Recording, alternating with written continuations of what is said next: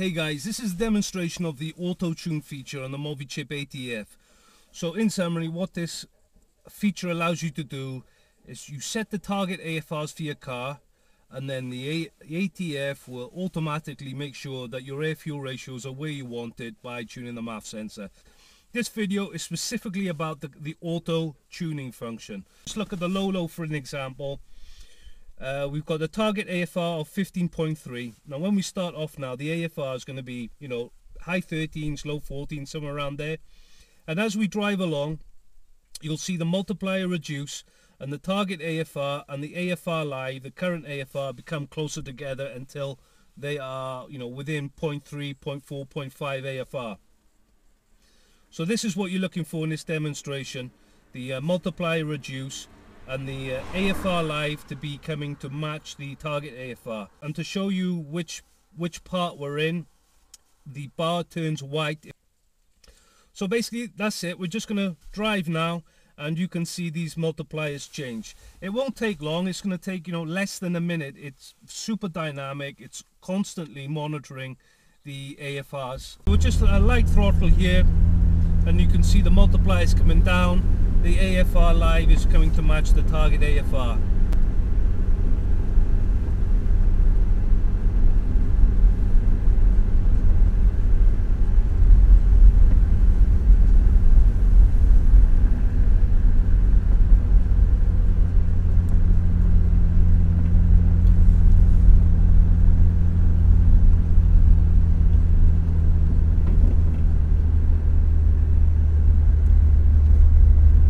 See that we're almost there for the low load, so let's go to high load.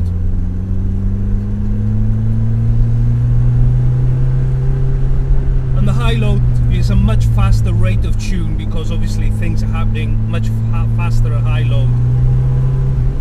So we'll just go back to low load map, cruise if you like.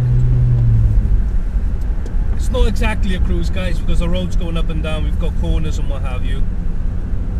But hopefully that gives you an idea. It's given it a 7.9. We're at 1,000 meters here, so this number could be a little bit different to ground level, but sea level. But you can see how fast the process changes, and then once it's in the ballpark, it's constantly fine-tuning the MAF signal to get you to the AFR that you want the engine to have.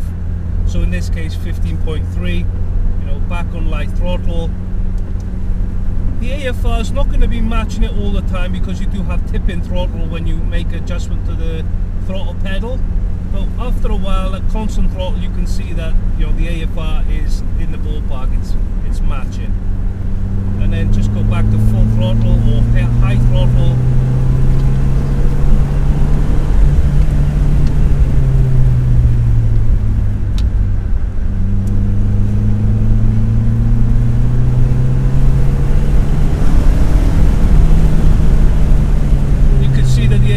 Are where we want, and like I said, high load, it needs to do things much faster, so it will be going up, it will be going down. It's always going to be monitoring the MAF, the AFR I should say, and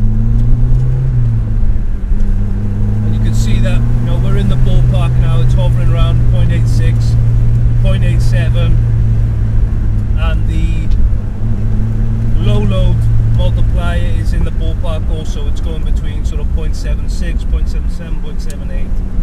So that's how fast that process takes, guys. So this is just an extreme example when you start off with settings that are nowhere near what they need to be. So even when they're like that, extreme settings, it does tune the process very quickly and gets you back to where you want to be. So you can imagine how accurate, if you like, the AFRs are when it starts off with figures that are in the ballpark to start with, and that comes from the set menu. I will cover that in a separate video, so subscribe to the channel to get updates on that. So that's this video, guys. Hopefully it's helped you understand the auto-tune function. Look after yourself, and I'll see you again next time.